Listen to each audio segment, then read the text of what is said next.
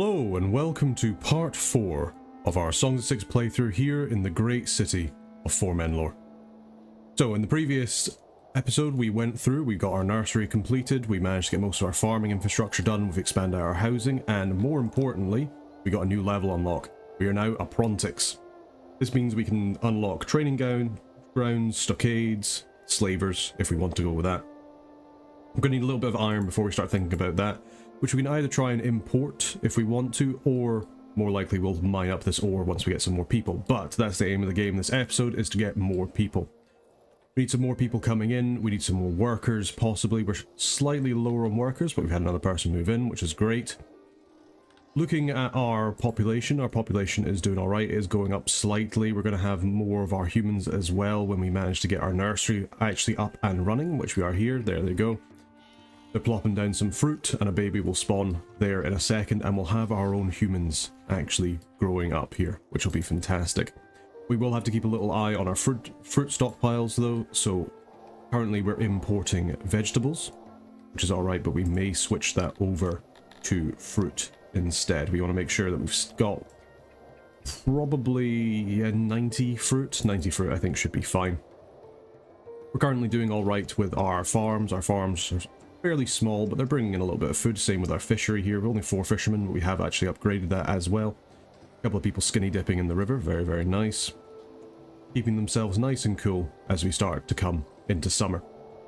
So what's our aim for this episode? I think we've really got to consider how we're going to improve our food stockpiles. We only have 8 to 7 days of food left. It kind of goes up and down.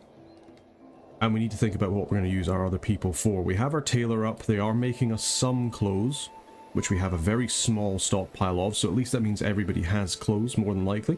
Just getting shipped out the various market stalls for them to be given out, or the distribution stalls rather. So we just have to keep that in mind.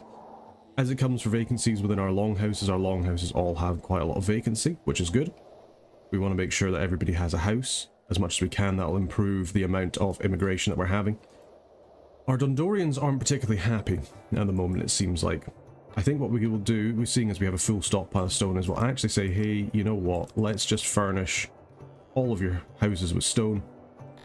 They're not going to take very much, we can just mine it up from the ground, though we have to be a little bit wary because unlike the trees, the stone doesn't grow back. But we are quite close to a lot of stone fields over here, and worst comes to worst, we can always just start mining at the mountain as well. And we do have this permanent, if not that great yield stone deposit that we can use to continue getting more stone. And just like that, the amount of immigration that we're getting is fairly skyrocketing. That's just got 5 extra people left now. Good stuff, good stuff. Our humans are pretty happy, which is nice to see. And they should continue to be happy if possible. And we've got our first couple of kids. Fantastic. They will take a little while to grow up, unfortunately.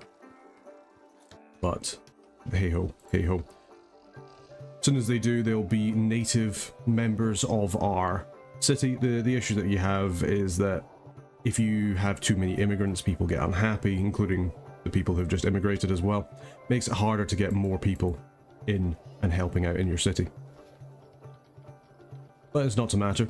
We're getting through here fine. Our food stockpiles are going up a little bit. It's not because of our bread. We've only got a little bit of grain, but we are importing a fairly high amount of cotton to come in, so we can make them into clothes, and we should hopefully have a pretty good stockpile of that. Maybe our weaver, we only have 5 people here, we maybe don't need all 9 of you on the tailor. We'll maybe bump that down to 5, because I don't think all of you are being used.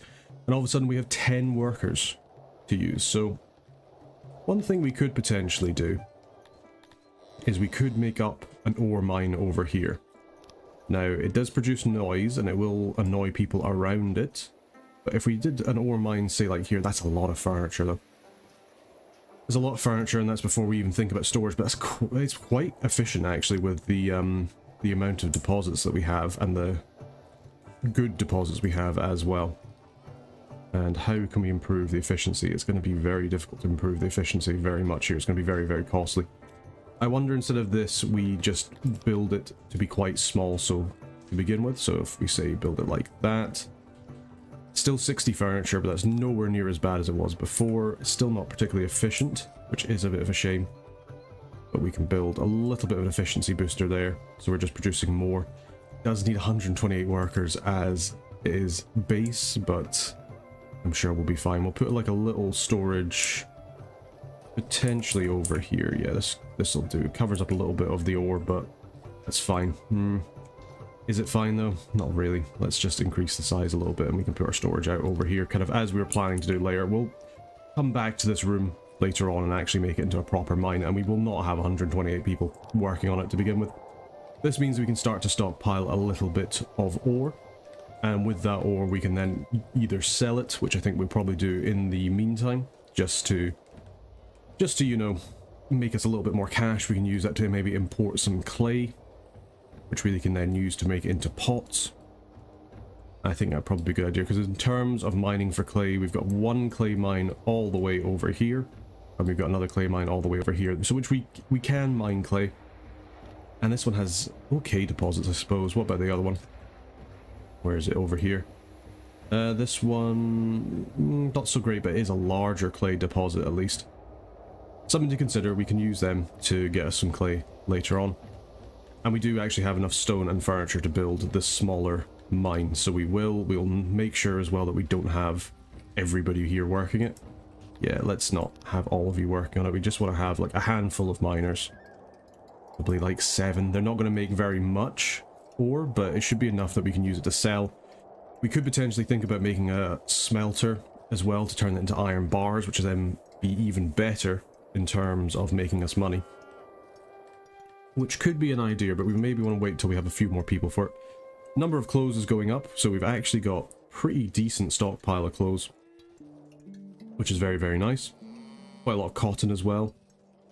And our food situation is actually getting a lot better too. We've managed to get a bunch more of our fruit, we've got a bunch more of our vegetables, our meat and our fish, and our bread, so we've got a fairly varied amount of food that people are getting, so they should be a little bit happier about that, which is always nice. But either way, we're just kind of sitting here for just now. We've got our kids, they're going to grow up, we're making sure that we have enough workers for everything. In terms of research, we have our 12 researchers who are currently working here just now. We could have more researchers if we wanted to, but I think we're quite happy with that just now. Our science is mostly stable. We will need more science, we'll probably need more scientists too, but I think for now, just because we have less than 100 population, this is good enough for now. And we should start to see, yeah, we're starting to see the ore slowly starting to come in, making about 5 ore per day. So because of that, let's think about building us another export depot. And from there we can start using that to export the ore if it gets over, say, 20 or 30 or something like that. I think that'll be a good shout. I mean, we are still exporting furniture as well, but we're not producing as much now. Just because some of it is spoiling, but also we're exporting any of the extra amount, and we spent a lot of our stockpile just building up this ore mine, which we will expand out once we get a second, but that can wait for now. We'll probably move this processing area over here. We'll maybe keep the storage here because it's quite near the warehouse, which is nice, and we'll move the sort of efficiency upgrades over into this bit here while we cover up the rest. We may as well actually join this up here as well. Let's just build us another little road here. Just join this up. Like so. I'm not sure why we didn't join that up together in the first place. That should hopefully make people a little bit happier. They do like having nice roads. These are dirt roads. Could we potentially think about going into our research and unlocking stone roads? We have a lot of stone left. How much is that to unlock? 150? That is what we have available. Yeah, let's unlock cobblestone roads, and we can maybe try and use some of our idle guys to just build up some cobblestone roads. That should help hopefully increase people's mood a little bit. You can see here that the cobblestone roads they don't really like. Forest Plaza, the Crotonians like. There we are, paved roads. Paved roads are much better. Everybody kind of likes different things better. Yeah, definitely going for the paved roads. The Crotonians won't be as happy, but the Dondorians and the humans both quite like it, so yeah, we'll do that. We'll make sure that we're going to buff up this bit here, and then we'll buff up probably all the way down to these import depots, and then this kind of main road as well. We'll just use all of our stone stockpile. We can always just have more people just go through and collect more stone if necessary, which it looks like we will have to because we're already losing quite a lot of stone, but that's absolutely fine. That's kind of what we want to do. We might as well just clear out these rocks just whenever we need the stone. Temperature has plunged. Okay, good to know. And you can see here how much stone we have available to just pick up from the ground. When people get a second, they'll go and do that. And we should be absolutely fine. We have our kids who are currently still babies. They'll grow up shortly. I say shortly, it'll take a couple of years before they're up. I think it's 4 years for humans if I remember correctly. But still, they'll be able to come and help out in a little bit. And we're just waiting for people's happiness. People are still a little bit unhappy about the fact there's so many immigrants, but hopefully it should be alright. We're not having everybody use a lavatory, even though we do have lavatories near both of our sort of our housing areas. In that respect, this lavatory is currently being slightly overused or has too high a load, so we might... slightly too big to fit in there properly, so we might have to build another little one over here. And I think that's probably the best idea, if we just build like a small lavatory here, so we'll have our little access road, and we want to make sure that it is the same size, which I believe that is. We'll check, no, one more, there we go.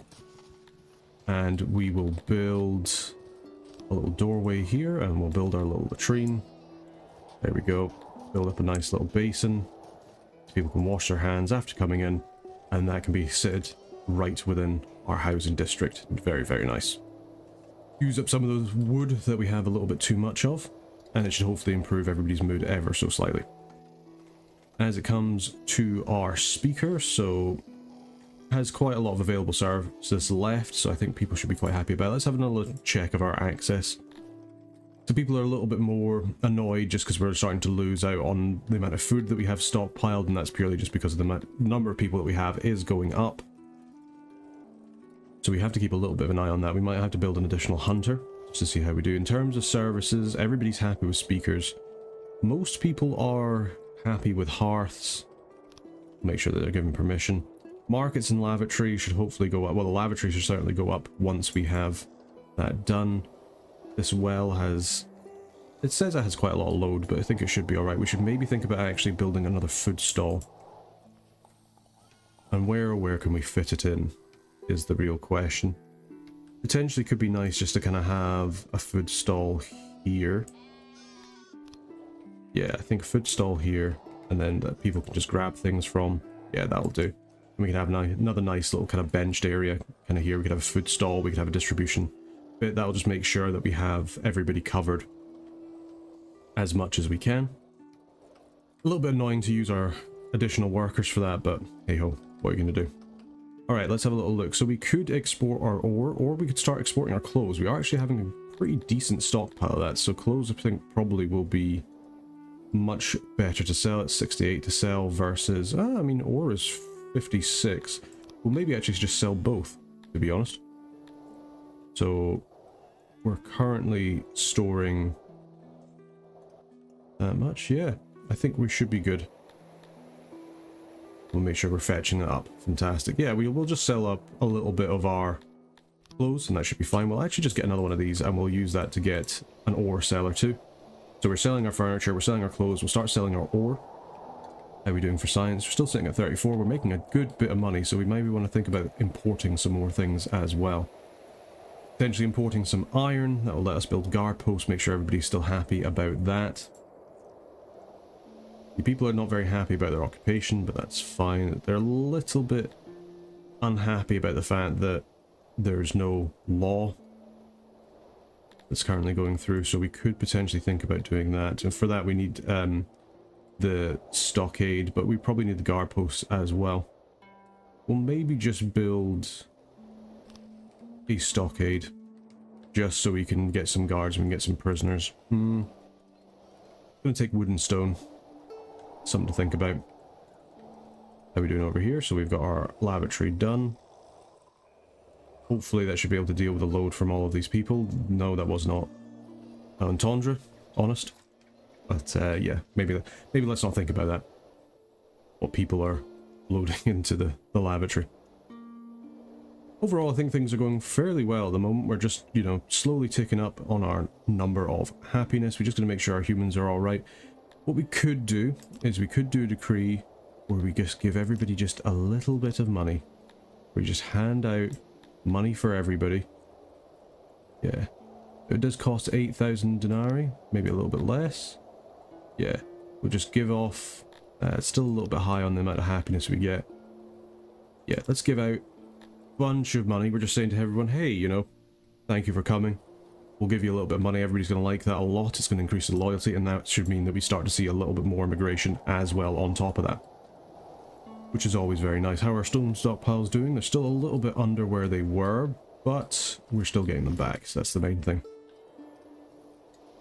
We've got to have a little think. We should maybe actually check and see where people are walking. Where's the most common places for people to walk? As it is just now, is just to collect the stone. And then other than that, it seems to be kind of like around the ore pit here. Which does make sense, but eventually this will be a complete ore pit, so there's not really much point in expanding that out. How are we doing over here in the ore pasture? We should have still only 6 animals, but we're slowly getting it back up with livestock, and that should help quite a lot. How are we doing over here? We're exporting, so make sure we're exporting our iron ore. Fantastic. That should give us a little bit of extra money as well. And with our decree where we just gave people money, which we will probably just do again, just to make sure everybody's very, very happy, we'll bribe them and people will be happy, and that'll mean that people are more likely to come to us. We should potentially think about maybe putting like 1 or 2 more scientists in. Yep, we'll get 2 more scientists in. That should hopefully let us get more knowledge. That means we can get a graveyard, people be fulfilled on that and be a little bit happier in terms of their religious stuff. Which should hopefully mean more migrants as well. And then in the meantime, potentially just road up a couple more stone roads, especially in these sort of access roads here. There we go. Make sure this is all stoned up, just so people are walking on nice paved stones. And then we will also increase this bit over here. And then probably just the bits around the throne as well. And that should just keep people just a little bit happier. They do like walking on roads where they can. There we go, perfect. That's probably going to use up a majority of our stone stockpile, so a little bit annoying in that respect, but I think it'll be worth it just to give the increased happiness, especially to our Dondorians who are just a little bit miffed at us at the moment. Bit of a shame. But there's nothing you can do about that. How's our mass grave doing? Nobody seems to have died recently. Fantastic. Yeah, I'm hoping that now that we have these food stalls kind of set up, that should mean we're no longer having a problem with it actually coming to distribution of food. And given the amount of furniture we have, we could actually give them slight access to that, but it's a lot of furniture. It is a lot of furniture to consider.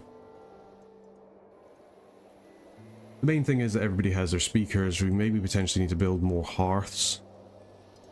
I mean, people seem mostly happy and we're not really using the services, but only 50% of their need is being met. Okay, we would like to show your gratitude. They're going to give us some swords. Okay, and some denarii. Fantastic, hey, cheers. Always nice to have nice neighbours, especially seeing as we, you know, spurned them before.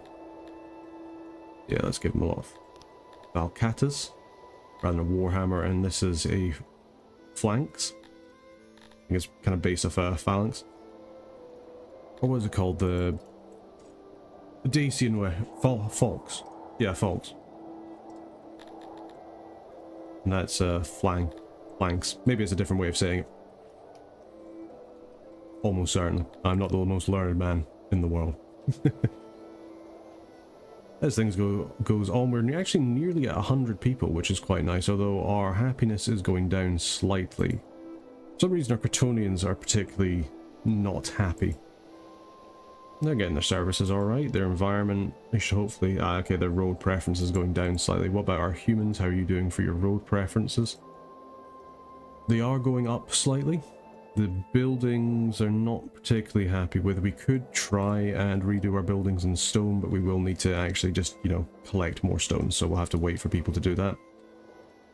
We're getting a little bit more of our knowledge coming in, and we could use that knowledge for our religious purposes, just to make them a little bit happier with that.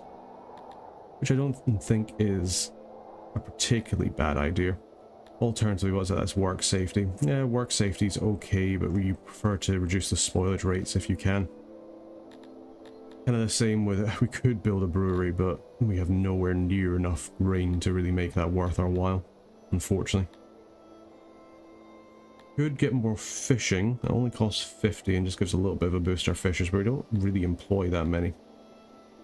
Yeah, maybe just getting conservation just a little bit just to help out. It does cost us 50 research and we are a little bit teetering on the edge when it comes to that.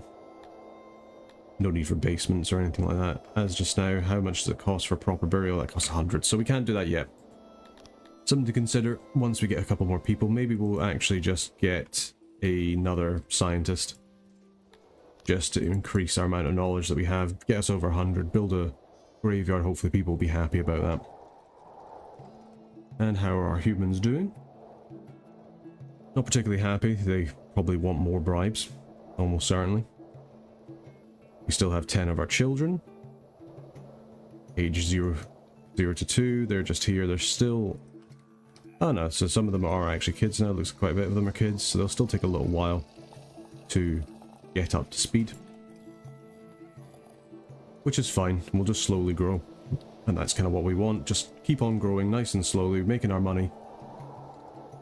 And building up the great city of Foremenlore, although it's, yeah, I mean, it's nearly got 100 people in it. It's just a very small village at the moment. Probably bigger than a hamlet, I would say. You know, you've got your tailor, you've got your several bits of industry, whereas before we just had our little hunter's hut. Speaking of our hunter's hut, it's not producing that much meat, so we maybe have to be a little bit concerned about that. We're mostly just surviving off of our current fruit stockpiles and our vegetables, which makes sense because they're not going to spoil very much, and we do have a fair bit of grain as well, which is nice. We currently have all of our bakers here. They are producing as many of our bread as they can. I wonder if we can slightly do the room. Yeah, let's refurnish this room. No, it's 100% efficient already, so we don't really need to. Okay, yeah, let's just leave as is. They should be absolutely fine. We have got these mud walls, which are going to annoy me a little bit, but hey ho, what can you do? Maybe think about upgrading them a bit, and we're getting our stone together. Fantastic. How are we doing over here in the carpenter? Everything looking good. Still building up some furniture. We've got a nice stockpile of furniture, nice stockpile of clothes, nice stockpile of ore as well as a little bit of weapons, which we could sell. But they are quite useful just to have, as it stands. Other than that, what could we do? We could create ourselves the metal smelter. We do have that research. We do, however, need some charcoal for that, which we could do with via the charcoaler. Just build very, very small charcoaler. Probably over, I imagine we'll use this bit over here for harvesting wood, because it seems to be the most wooded area that's still quite far away from the river. So if we decided to say build just a very small charcoaler here with potential to expand this way, and we'll just build a very small kiln. We do need clay for this, so we will have to start importing some clay. That's fine, that's something we can do. And we'll just build a little auxiliary kiln here as well. Just a very small charcoaler's workshop. Won't be able to keep up with too much demand, but we should hopefully be alright. Let's have a little look at our import depots, which we should fit one of more down here, kind of down Trader's Lane. Could even potentially fit one up here. We'll just import a little bit of clay. And we'll probably actually get this warehouse to stockpile it, because it still has some crates. Fantastic. And yeah, he's already storing coal. Great. So yeah, we'll use that. We'll import a little bit of clay into the city. And importing the clay means that we can then turn it into charcoal. Once we turn it into charcoal, we can then think about potentially smelting it down here once we have the workers. And then we have iron, which we can then use to make it even more important goods, or allowing us a little bit more resources to export. I mean, we could even potentially import the coal. That could be another way of doing things. But I kind of like just having you know, try and be a little bit more self-efficient than just relying on your neighbors, especially because we only have the one neighbors. If we build our entire economy to just based off Canis, if Canis decides, oh, we don't want to trade with you anymore, then we're just kind of screwed. Whereas if we're just using them to supplement our income while we bring in a couple of extra things for stockpile, but we focus on trying to produce everything for ourselves, I think that's the better long-term solution. The thing's alright, we should import that clay once the caravan comes. We've still got a decent amount of grain, fantastic. We could potentially actually upgrade this bakery in the sense that we expand it a little bit. We do have fair amounts of grain stockpiles, but we don't have any bread. In fact, the amount of food that we have is dwindling slightly. We only have 4 food left, which is a little bit of an issue potentially. We could maybe have a little look and see where we could build like another fishery. I think that's probably the best idea. If we build another aquaculture here. Where are the fish? The fish are over here. Quite far away. There's more fish over here. This central kind of area here is fish, and there's actually fish over here. So let's just build them there. Like so. Should be fairly efficient. We can build just a small storage. And we'll build some auxiliaries as well. There we go. Only 3 fishermen, but it's very, very productive. We can upgrade that as well. And when we do that, that should work very, very well. We should think about as well building up some more roads just to connect up these fisheries and these farms, like so. There we go. Building out of stone, so the Crotonians won't be quite so happy, but it should hopefully speed up people being able to run about. And especially actually if we build it so that it's over here next to the warehouse as well. How are we doing for money? We still have 8,000. So you know what, humans, hey, you're doing really well. Have some money. With this money, we should... yeah, give some more money. There we go, that'll bring the loyalty up. We're basically paying our guys just to spread the word of how good we are. And people are like, hey, you know, if they're getting free money, we might as well move here. It's a good way of making sure that you've still got some immigration in the early game while you're still unlocking your services. Speaking of that, we've got enough knowledge points to get proper burials, which means that we can build ourselves a graveyard rather than a mass grave, and that means that people will actually be quite happy. Where do we want to put that? Potentially just kind of put this over here. Could be quite nice actually. We just build that like that. And then we've got ourselves some graves. Like so. Just a couple of small graves. And then we'll maybe just build ourselves up a little pathway that leads through like so. So people can get to the graves. And then we can't really fit anything else in, unfortunately. But it's got a decent amount of respect. Not the most in the world. We could always expand it out just a little bit. We can plant some trees. There we go. Do that, we can plant some trees at the back here. Just in between the graves, like so. Fantastic. Excellent. I think that's pretty good. That's 50 respect. That's enough for 10. It costs a bit of stone, bit of wood, but we get that. That should make people a little bit happier. We're currently sitting at 100 people. We've just reached the 100 population point, which is fantastic. That means that we're very, very, very much growing, and it actually looks like our first batch of children are done. Unless they've just run away. I was going to say that it seems a little bit quick. Let's have a little look at our native population. It's still about the same. Yeah, we've still got our 10 children. That's absolutely fine. We've got our 100 population. We're building up the number of people that we have as well. 100 is a good place, and I think it's actually a good place to stop this episode. So that's exactly what we will do. Well, thank you very much for watching this episode of Songs of Syx. We'll continue this on while the city of Foremenlore continues to grow into the best place in the world to live in. Leave us a comment down below if you'd like to become one of our nobles once we manage to get that unlocked, and we can set you up to be in the game until your unfortunate demise. I just want to say thank you very much for watching. If you like this video, give us a like, and if you'd like to support the channel even further, consider becoming a member of the Burger Band for some additional benefits like early access to videos. Anyway, just want to say thank you very much for watching, and until next time, take care.